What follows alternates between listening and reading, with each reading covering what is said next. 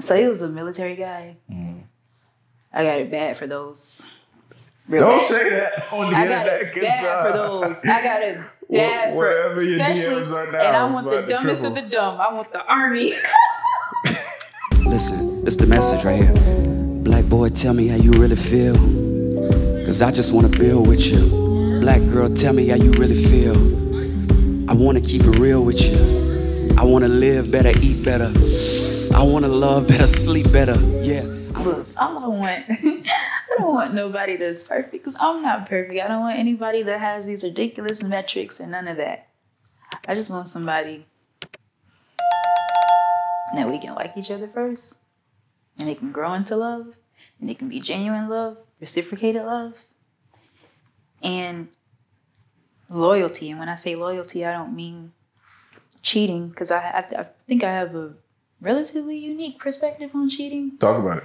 I think it's cheating when you emotionally, when you give another woman your emotions, or you have another woman catering to you and vice versa emotionally, versus if it's just physical. Like, I would be less I can just go ahead and say I really don't care if I'm with somebody and they dip off every now and then, if you know what I mean. But it's like, you be calling her when you upset. Like, what? Like, what? You be venting to her? Like, hold on. You be talking to her about me? Like, that's where it's different in my eyes. And I can actually say I got that perspective from my mother. She kind of taught me that. So, and then I was able to see it in my interactions in real life.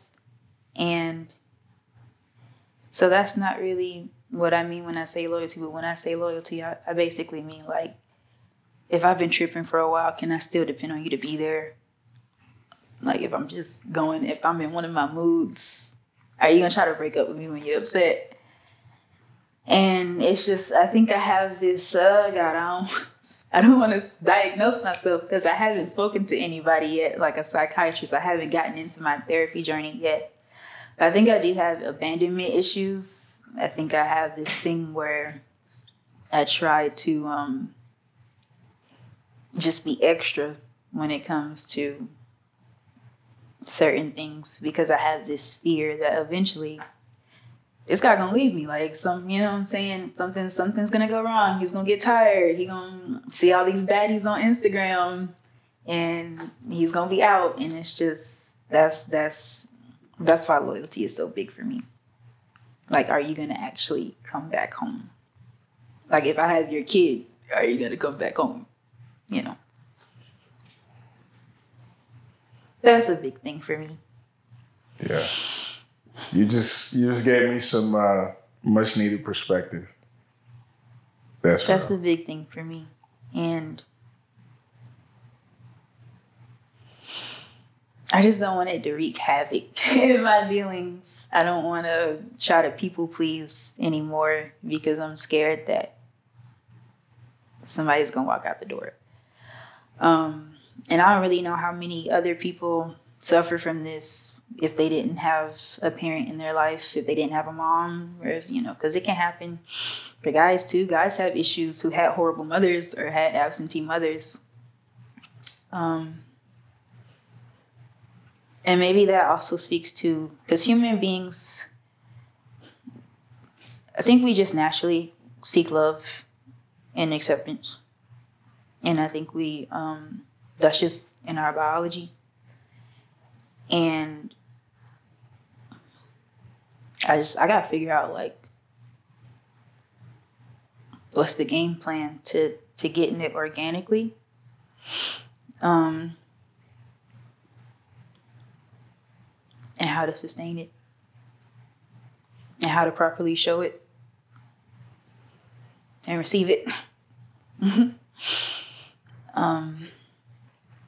And to just not always have the fear that something's going to go wrong.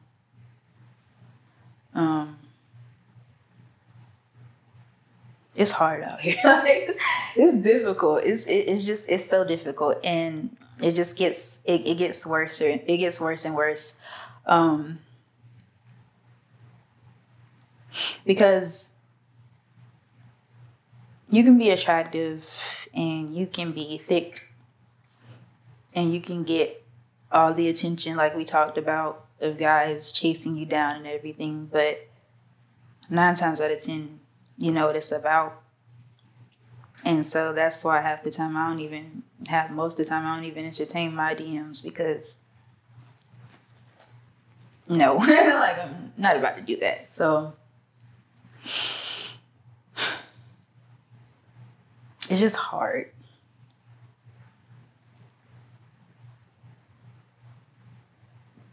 You know, I don't even know where to start. It's hard. I'm at a point now where I don't even want to. Well, first, I think I need to just take a break from dating, which is what I've been doing. I don't even want to enter another relationship because that last situation was just too much for me. And that's the guy that just recently got married.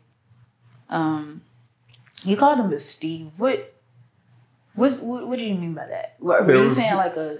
There was a video I did with Tanisha Talks.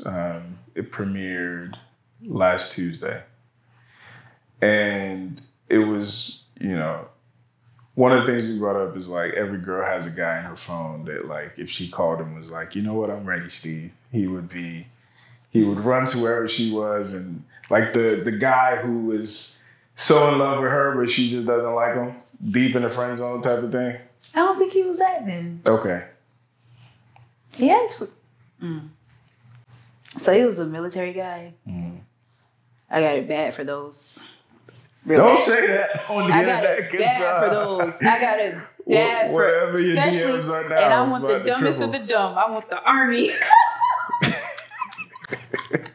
They're my favorite Shout out ones. to the Army there.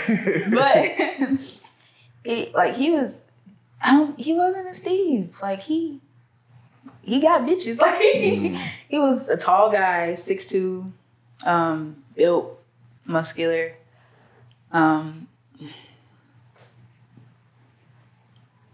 Like he wasn't a Steve. I actually had to put in some work for me to get his heart.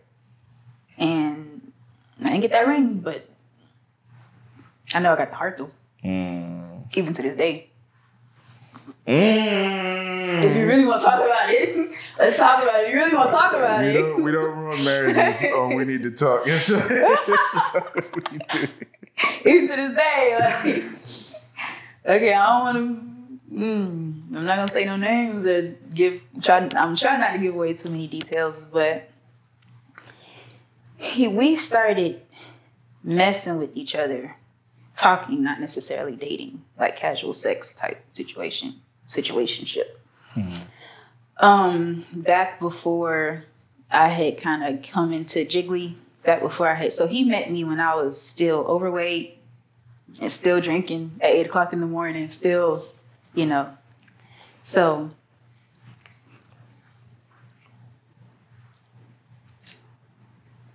I always wanted him, and I always wanted to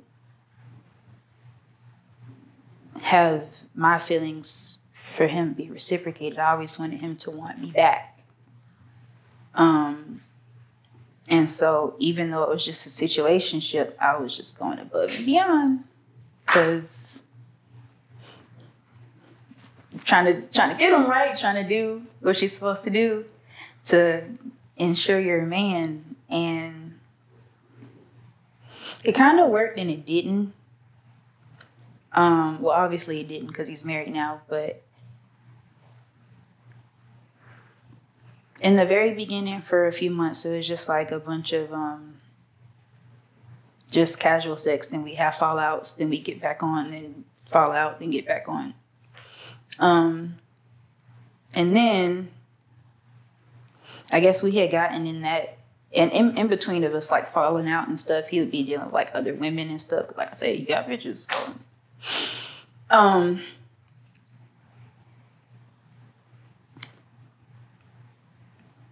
After a while of us just going back and forth in that cycle, I don't know what it was, because I don't think I really... Well, I changed with time. Like, if we would fall out, I would see how my behavior caused that fallout, or if my behavior caused that fallout. And I would just kind of like tweak it to, okay, like, you don't raise your voice at him. He don't like that, like that type of stuff. So with time, months passed of us just like going back and forth in that cycle. He finally just came to me one day, and we started like actually dating, like put a title on it, dating, like, and I met his mom and everything. And I think part of the reason it felt like once we started dating, it felt like it started progressing really fast, which was what I wanted, or at least so I thought. But he had me meet his mom, and very soon after, his lease was going up on his apartment. So he was looking for a new apartment, and we ended up talking about like moving together, which we did. And I think it was then that I realized that I did all this to get here, to get this goal, to get him to want me back how I wanted him. But I don't think I want this. I don't think I want this, and I don't know how to do this. Like, I don't know how to do this. I don't know how to do this. Like, it was cool when it was casual sex, because I'd come over when we miss each other, when we needed each other. We do what we do, hang out, do what we do, and then we have our moments apart. But when you live with somebody, that's when you start to see all the things you didn't notice. Like, oh, he snores kind of loud. Yeah. But also I had other things like that I didn't realize that I needed to work on within myself at that time as well. So I had a lot of insecurity, which didn't help with the fact that, like I say, he's an attractive guy. And so I won't make him out to be perfect, but I can't even really say our relationship ended because of him. Because I made life with me so difficult. And oftentimes it really wasn't even things that he did. It was stuff that I had to work on. And I was just like extremely emotional, and I didn't know how to deal with my emotions and how to deal with them and deal with him at the same time, and how to, just kind of like move around and get out of my own way.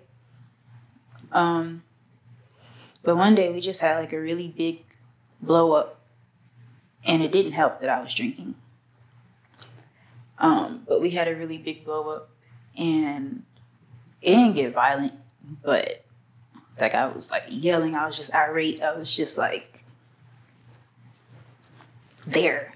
And he just came out the room, and he looked at me and he said, "This right here, this is over." And I was like, like, I don't know. It just, that was a wake up call for me.